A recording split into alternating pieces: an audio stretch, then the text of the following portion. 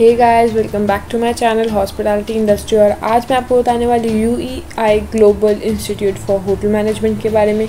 जैसे कि आप सबको पता है, इसके बहुत सारे ब्रांचेस हैं। मैं आज आपको बताने वाली हूँ इसकी फ़ीस स्ट्रक्चर, स्कॉलरशिप है या नहीं, अगर है तो कैसे मिल सकती है आपको और किन किन जनों को मिल सकती है, और प्लेसमेंट्स के बारे में। अगर आपको ये वीडियो लगती है इन्फॉर्मेटिव तो इस वीडियो को करिए लाइक, मेरे चैनल को subscribe. So let's get started with the video. सबसे पहले बात कर लेते हैं फ़ीस स्ट्रक्चर की।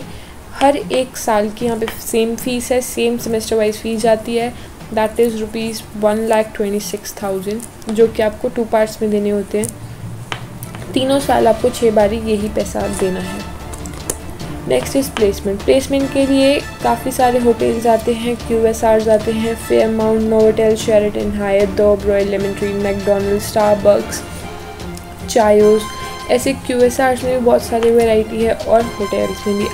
और इसी के साथ साथ अगर आप एयरलाइंस के लिए भी ट्राई करना चाहते हो तो यहाँ पे बहुत सारी एयरलाइंस भी आती हैं। स्कॉलरशिप की बात करें तो यहाँ पे जो स्कॉलरशिप प्रोग्राम है वो कपिल देव स्कॉलरशिप प्रोग्राम है। ये जो प्रोग्राम है इसके तहत आप बहुत सारे डिफरेंट कैटेगरीज़ के बच्चों को स्कॉलरशिप मिलते हैं। बट इसके लिए कुछ एलिजिबिलिटी भी है कि अगर आपके अच्छे मार्क्स आते हैं, आपके अच्छे मार्क्स थे, अगर आप किसी कैटेगरी को बिलोंग करते हैं या नहीं करते हैं। जनरल कैटेगरी वालों के लिए भी है, बट उसके लिए फिर स्टेक्स थोड़े से ज़्यादा हाई हैं। आप ऐसा नहीं है कि आपको स्कॉलरशिप मिल नहीं सकती, आपको स्कॉलरशिप मिल सकती है अगर आप ये सारे के सारे जो बॉक्सेस हैं उन पर टिक करें।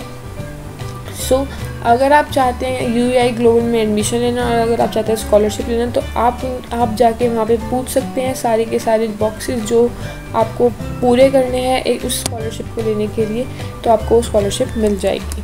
इसी के साथ इस वीडियो को कर रही हूँ मैं and. Please like, share, subscribe to my